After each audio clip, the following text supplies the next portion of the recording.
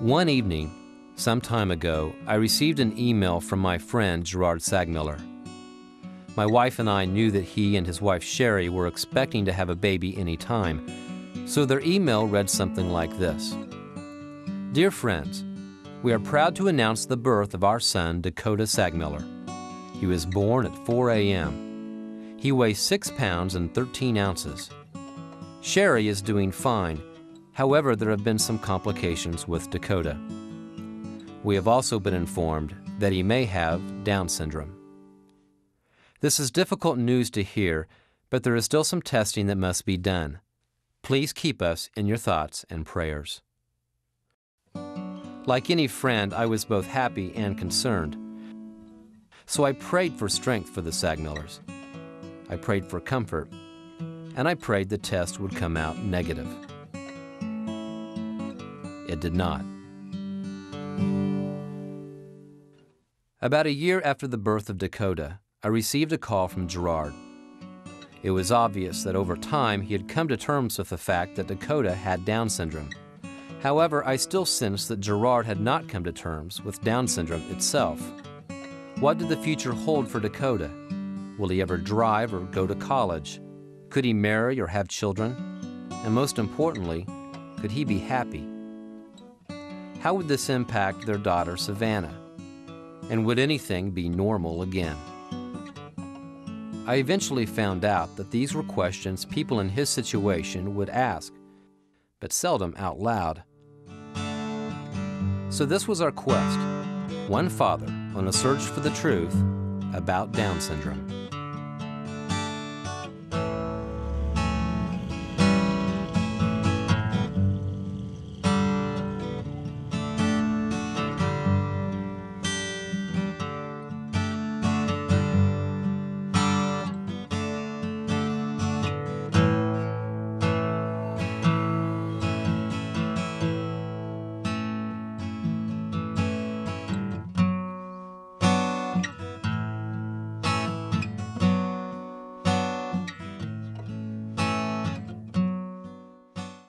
So Girard dived into the world of Down syndrome, asking tough questions from the experts in the field, from a Harvard professor to a pastor, from clinical specialists to families who are confronted with Down syndrome every day.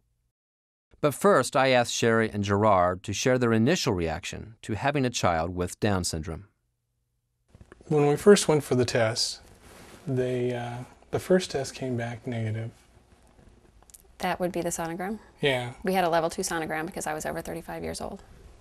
And at the sonogram time, I remember actually, after the fact, I remember walking out of the doctor's office and the doctor said, we don't see any markers for Down syndrome. And that was the last thought I had of Down syndrome. And they had the doctor on staff deliver him via C-section. And they were doing all the prep work that they do with him, and they brought him over. And a nurse followed us over and into the room, and you could kind of see something was on her mind. And she said, oh, I believe your son has Down syndrome. And she says, you know, there's further tests that they can do, and they'll let us know. I said, well, what's your accuracy rate in guessing? And she said, I think 99.5%. At that point, we just wanted any hope that he didn't have Down syndrome because, you know, you want your baby to be healthy and perfect. And we just wanted to hang on to that 1% chance that he didn't have Down syndrome. So Sherry's old neighbor that was still a friend to ours. She likes to be called my previous neighbor or my former neighbor. She doesn't like to be called old because I always call her my old neighbor and she corrects me. Okay. Sherry's previous neighbor, a friend of ours, had a friend that had a son with Down syndrome born, and they went out and adopted a girl with Down syndrome. And she came to the hospital to visit us with her little daughter, which blew a lot of our first impressions away of somebody that might have Down syndrome. She was very polite. She was a beautiful little girl. She was well-mannered. She talked to her mom and just, and almost made our heads swirl. Then I knew in my mind that, you know, my perceptions and understanding was not even close to understanding really what the possibilities were. Well, I think it's important to preface it by saying I'm 13 years out from the day that the doctor came in and said, we think your child has Down syndrome. And so it was a process. We went to through the fear, which led to education, which led to empowerment, which led to embracing the situation, and now full-fledged advocacy. And we have now a 13-year-old with Down syndrome, and an opportunity presented itself later on for us to expand our family from 4 to 5, and hence our adoption of Grace Walleen. And we always say that when the adoption agency, which was owned by a friend of ours, called and said, we've got this child, she's beautiful, she's from a different culture, and she's has Down syndrome. We said, Korean, don't care what color she is. The fact that she has Down syndrome we knew was doable, but the fact that she was a girl after having 4 boys was a blessing. Right now, it is the #1 requested special needs is a child with Down syndrome. In fact, I don't know if you got the email about the child that was available in New Orleans, and I called to make sure that that the child was going to be adopted, and she said from day one that email went out, they had over 70 hits on their website for the baby, and they had to narrow it down to 30. And the mom and dad that were choosing to put the baby up for adoption were thrilled that they could not believe that anyone would request this specific diagnosis. I enjoy my typical children, those that are gifted, those that are average, and my children that have Down syndrome for their individuality, and it makes for a blended family. After interviewing Melissa, Girard noted one of his favorite sayings by Bishop Desmond Tutu. You don't choose your family. They are God's gift to you, as you are to them.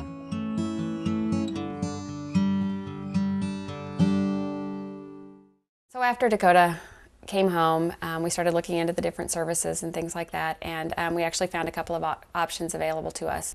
And then we also found the Leanne Britton Center, which is the Infant Development Center over at Shawnee Mission Hospital. We started the Leanne Britton Infant Development Center started as the Infant Development Center in 1972, and it really began, as a dream a lot earlier than that. Leanne graduated with a degree in speech and audiology, and this is during the 50s. And her dream was to work with children who had special needs. Her first job out of high school was to go back east, and she worked in a state institution. And what she found were children with special needs, children with Down syndrome who were in beds, strapped to their beds, on Thorazine. They were basically warehoused. Someone would come around and feed them and change them, and it was just a waiting period until the children passed away. And she lasted about a week at that job, but she just kept thinking, if you could involve parents, if you had high expectations, if children could be part of a community, there would be no limits on what you could have. And that's exactly what she did. She came back to Kansas City, started with 9 families. They met in the basement of a church, and they would come, and all the moms would come and bring their children. They would work together with their children, and it was exactly what she expected. The kids did great things. After the detection of Down syndrome, in many cases, additional learning challenges are not diagnosed or even tested for. The learning challenge may not be so much Down syndrome as it is other disabilities that go undetected, like autism's. Thumbing through the local newspaper, and there's an article in there about 2 individuals that have Down syndrome that got married to each other, Derek and Nicole. And that just intrigued me because in your mind a lot of times you set limitations, or people will make comments like, well, I guess you don't have to plan for a wedding, or you expect your children to live with you for the rest of your life sometimes if they have a special need. You don't expect them to be that independent to get out on their own. So. And it's not really fair to them, so anytime you see this, it was great. So we needed to listen to him speak. They were going to speak at our local guild, and we went and listened. On a functionality basis, I don't want to judge, to be blunt, but as a love that they have for each other, it's unbelievable what they have. Most people would be so jealous of it and will never reach that level in their lives. I think it's a pure love. Yeah.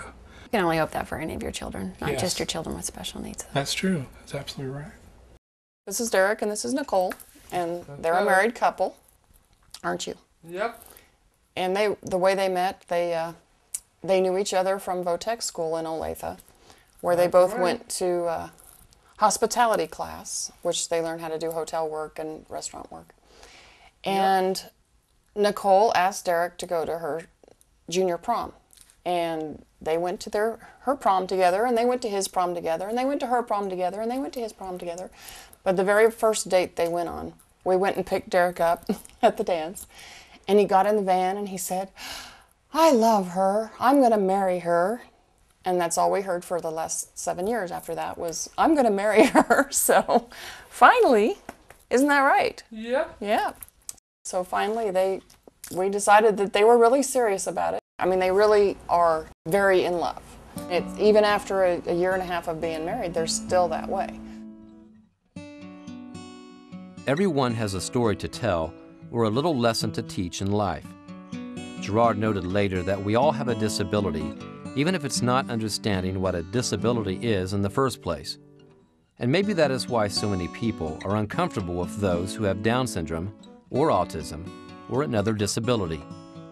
It reminds us that we are not perfect, and no one will ever be.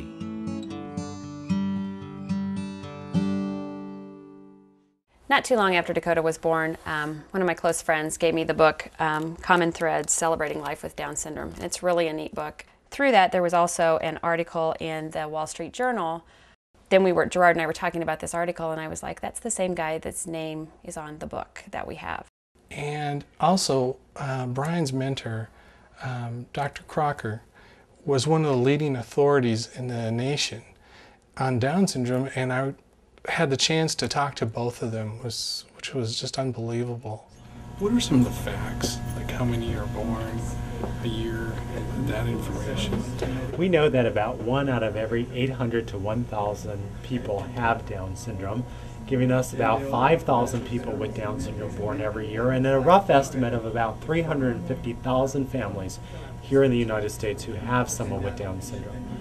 Down syndrome remains the most common chromosomal condition that we have, and people with Down syndrome continue to teach us, as they did years ago, that they are important and valuable contributors to our society.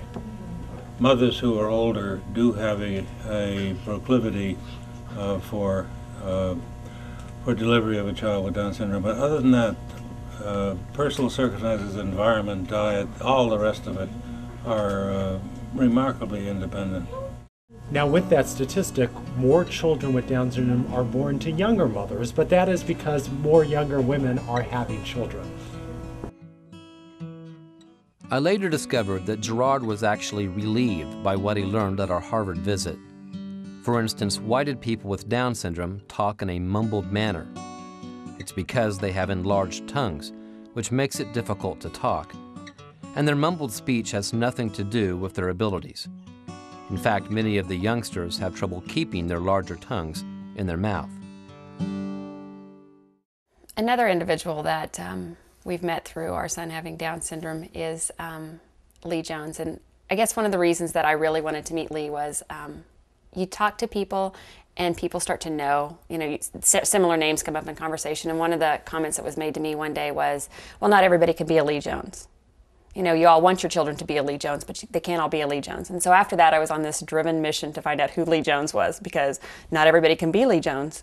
I need to know who Lee Jones is and what he's doing. And I thought was the best about when I heard him talk is he can motivate anyone. Yes. And I think you even said after it was over that people went to hear him speak, and they actually said he's done more in his life by setting goals and achieving them than I have.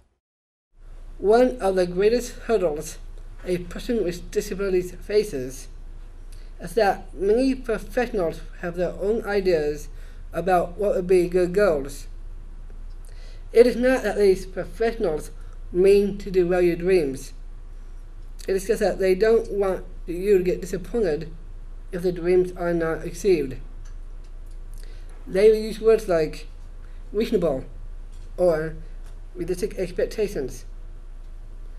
Unfortunately, if these suggestions are accepted, the person never gets a chance to pursue their dream. It's like playing baseball, but never getting a chance to bat. Let me give you a few examples. of some reasonable expectations that were given to me. He may learn to tie his shoes, but he will never be able to cross the street.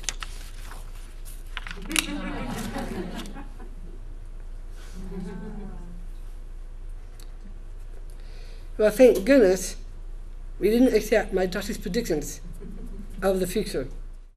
This is what the experts' reasonable expectations were.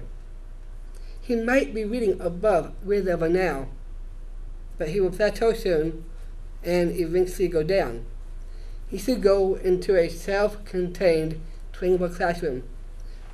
I wasn't even in the first grade yet, and they were deciding my future. Fortunately, we didn't accept the advice.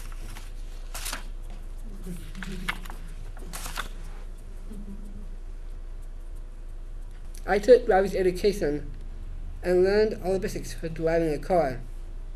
I passed my written test on the first time, but my instructor wouldn't give me my learner's permit. He thought that someone with Down syndrome should not drive. My parents and school principal helped him to change his mind. One day, after school, I went to the driver license bureau to take the written and the driving tests. I passed both tests on the first try. If you have a driver's license, you need your own wheels.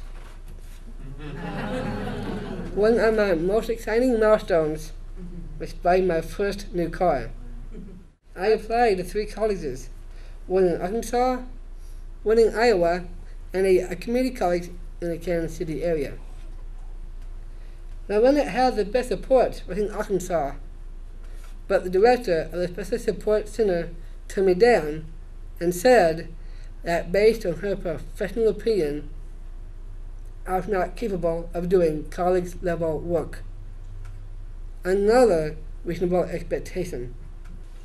In college, I was a part of the Orion House. That's where I lived. I was the only house counselor. I was the treasurer for the hall and took care of all the house funds. It took me 4.5 years to finish, and was one of my proudest accomplishments. Sherry and Girard learned more about life from the speech that Lee wrote and spoke that night. The thought that, do what's right in your heart, though you may be criticized anyway. It all rang so true.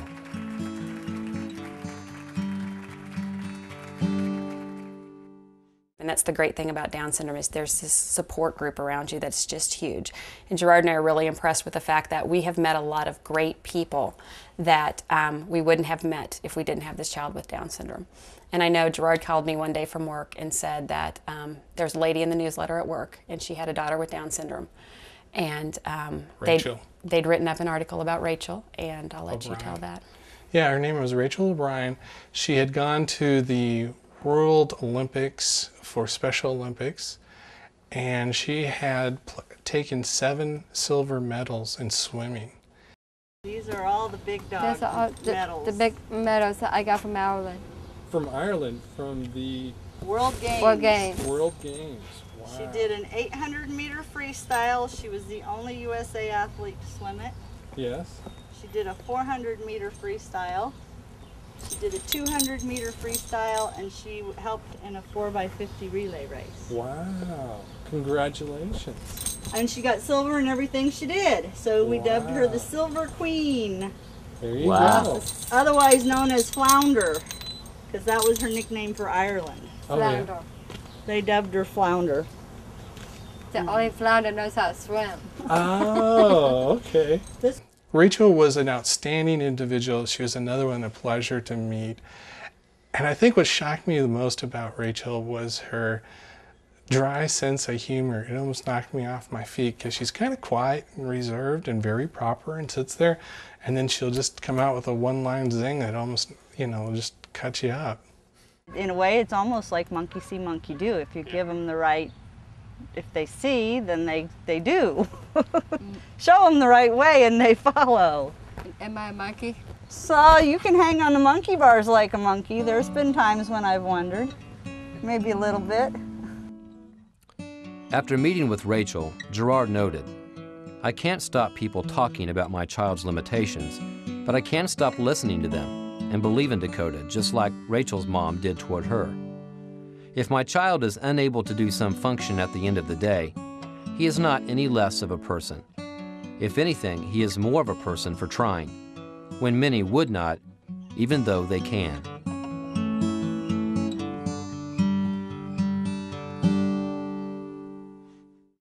We were getting a lot of comments from people, like, I guess your son has a free ticket into heaven.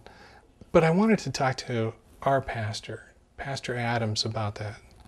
You know, when you read the scriptures, there's a story in John chapter 9, in which the disciples and Jesus are walking along, and they find a man who was born blind.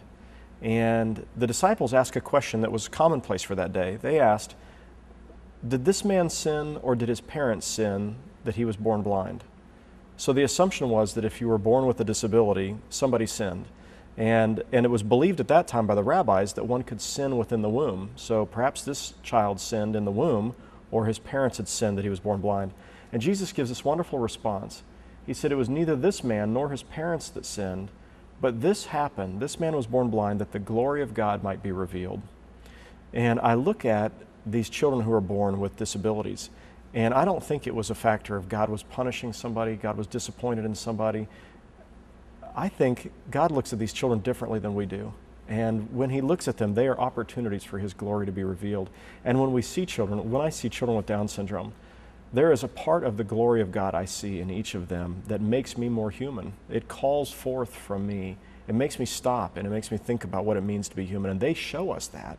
And I think the longer a parent lives into what was disappointment and pain and grief, but then they watch this child grow up, and they love this child, and they begin to see this, they see in this child the glory of God, their perspective begins to change. And I've ministered with many parents in our Matthews ministry who have talked about this, how hard it was when they first had the child, and then years later how they would not change it for anything, how grateful they were that they had this child. But when it comes to a child who's born with Downs, the question is, what does it mean to be whole? And if there are physical limitations, the Bible tells us we'll have a heavenly body that will be different than the earthly body, and it will not be bound in the same way as our earthly body is. I don't think it's impossible that a child with Downs might get to heaven and then they would be, quote, normal, but I'm not really sure what normal is, and I'm not certain that for many of these children, their normal is more normal than many of us who consider ourselves whole. Girard also wanted to know how other cultures viewed someone with Down syndrome. He had read that some Native American tribes believed that people born with special needs were actually gifts or works of the Creator. A Native American expert confirmed what Girard had read and added that people with special needs were treated with respect in their own tribes. Well, talking to these parents, I guess when Dakota is old enough and moves out on his own, I wanted to see what other possibilities were out there and what other people were doing. And we ran into the BEST group, and they are individuals with Down syndrome that perform and do dance and songs. And it was quite interesting to watch them. We went to their Christmas party, actually. And I cried. Yeah, every song was a tearjerker. I'm Marlene Wagman, and I started the BEST Network program. It's Beyond the Evening Star Theater, where every star shines bright. Our message is that we're trying to create communities of kindness and inclusion, beginning with ourselves. Our experience has been raising a child with disabilities is that it's not always easy for typical people to understand how to incorporate them. They may have the desire, but they also may have a fear. So we're breaking down the barriers so that those things can happen naturally. Seeing the BEST group perform was touching, but not as touching as watching their parents smile and tear up with joy as they watched their child soak in one of life's great moments. It was the kind of pride any mom or dad would feel when watching their children put their whole heart and soul into something meaningful, not unlike what a parent would feel when a typical child is performing at a public school concert or giving their best at soccer or football. As I watched this group, it was a portrait of each member's world, and it reminded me that it's not where you end up in life, but what you have done with your abilities and your gifts. My dream is to be a professional singer, dancer, a dance teacher, a writer, and acting, and being a lawyer. But my parents cannot afford a law school. But I did everything except for that one.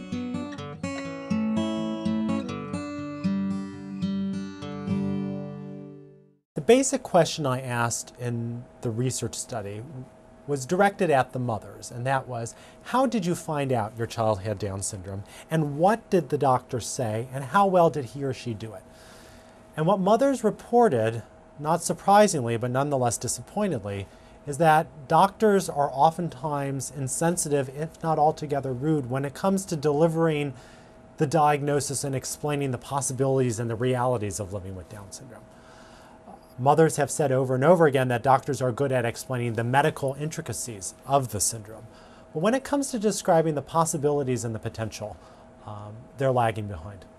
Our friends from church had their 4th child, and the way that they found out that their daughter had Down syndrome was a nurse who came over and asked her how old she was and did she realize the risk she put her baby at for having Down syndrome.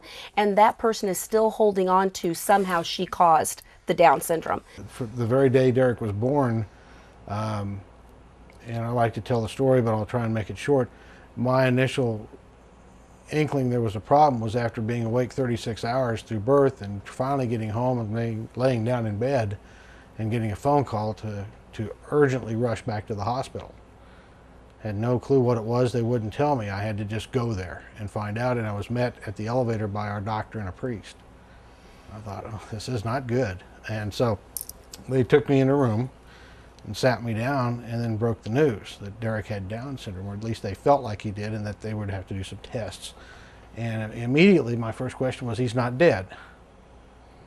Because that's, of course, everything I'd been thinking up to that moment. And I think maybe that blinded me to somewhat initially to what we were dealing with, because and to this day I feel like, well, you know, he wasn't dead.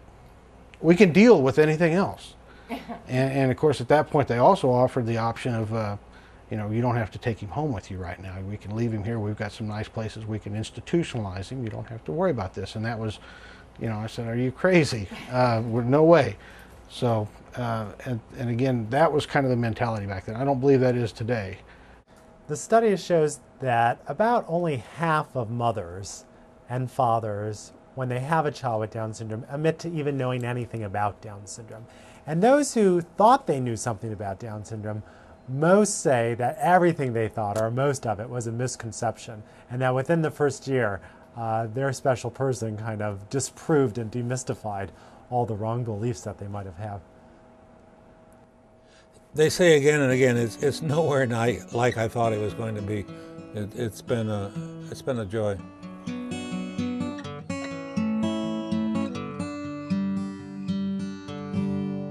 I just think he thinks it's cool. Our 9-year-old, you know, this is something, of course, they've been raised with. It's not, you know, and we've always had friends who have children with Down syndrome. And I remember saying to Berkeley, who at the time was, I believe, 5, you know, so-and-so's coming over. You know Danny. Danny, you know, he was in your preschool class. He has Down syndrome. And he said, oh, yes. And Ellie, his sister, has Down syndrome. I said, yes. And he said, like, Grant has Down syndrome. I said, yes. And he said, and like I have Down syndrome.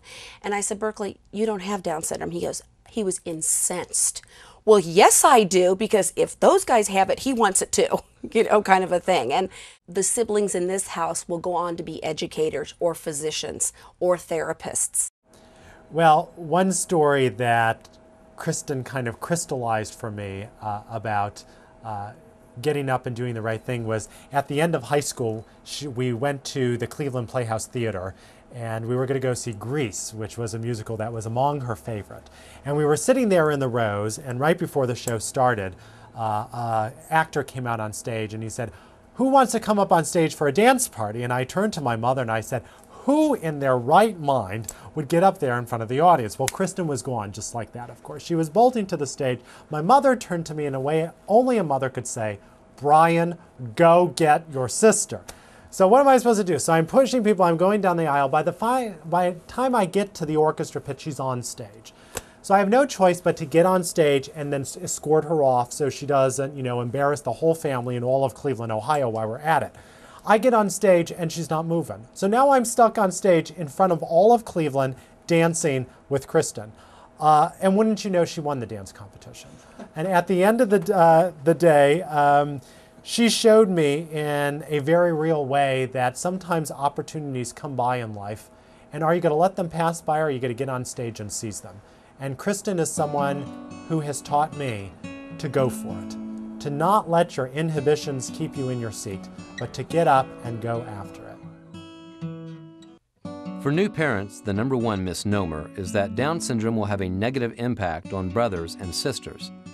In fact, all brothers and sisters we talked with viewed it as a blessing or even a gift. This misnomer may account for the estimated 93% early termination rate due to anticipated Down syndrome in a pregnancy. It should also be noted that testing for Down syndrome is still not 100% accurate in the pregnancy itself.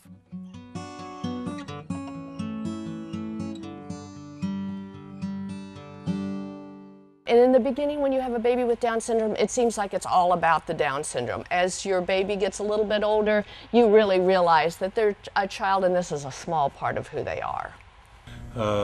You'll have to wait and see as the child proceeds along, just as you do with other children, to see indeed what that individual's characteristics are turning out to be. By the time the child is 2 or at least 3, you have a pretty good idea of what he means to be, and you'll have the parental opportunity to do a little bragging. She was invited by the coach. He was an inclusive teacher, and when he saw her medals, he said, "Come swim for me." It was a small school. It was a small league. Caused issues with some of the parents because she wasn't competitive, and some of the girls on the team weren't competitive. But he figured that if they wanted to do it and they come to the practices and they put in the effort, they had every right to be on the team. And they chased him away, parents did, with the administrators. By her senior year, he was ready to leave. And at the awards banquet, he said, "I have 2 students on my team that will never win a race. And they're lucky if they're not the last ones out of the pool. But when it comes to going to practice, they're the first ones in the water, they're the last ones out of the water. I never have to tell them what to do. And if all the rest of the girls on my team would put in the effort that Rachel and Mercedes put in, they'd all make it to state. Thank you very much." And he walked away. Can people with Down syndrome drive cars today? Yes. Can people with Down syndrome get married? Yes. Can people with Down syndrome hold jobs, get into the National Sports Hall of Fame, and be an accomplished violinist? Yes. People with Down syndrome are shattering our expectations. But the true magic, I remain convinced, nestles in the small accomplishments that exist every day. If you have a child that doesn't go on to be a concert violinist, he's going to have some other magic, some other treasures that will happen on a day-to-day basis. And how lucky are you, the parents, to be able to find those every day? So let's not measure the big accomplishments. The true trophies happen on a day-to-day basis. We come to the New Testament, though, and we find story after story of Jesus' ministry with paralytics, Jesus' ministry with those who are physically ill, those who are blind, those who couldn't speak. And I love these pictures because Jesus could have just walked on by them. You know, he was a rabbi. He could have focused just on teaching. He could have said, all I want to do is preach good sermons, I want to teach. But instead, he seemed to have a heart that when he saw someone who was disabled, he would stop to minister to them. He had compassion upon them, and he touched them, even those that were considered unclean by the people of his time, the lepers, you know, who had a physical illness. But in all of these cases, we find Jesus reaching out to touch them, which tells me something about the heart of God. When we look at Jesus, Christians believe we see the heart of God, and that tells me that God has a heart for a compassion, a love for people with special needs. We could have traveled the world to interview the perfect individuals with Down syndrome. And in fact, we were prepared to do so. But part of this story is that we really didn't have to leave our own backyard. It's key to note that Girard found all the people we interviewed with Down syndrome within a 50-mile radius of his home.